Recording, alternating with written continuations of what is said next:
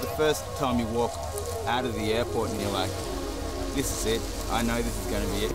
This island is still the hotbed, the melting pot of all sorts of ideas. There is still this feeling of freedom. There could be 5 people in the room, 50, 500, 5,000. I'm still like loving it. Ibiza!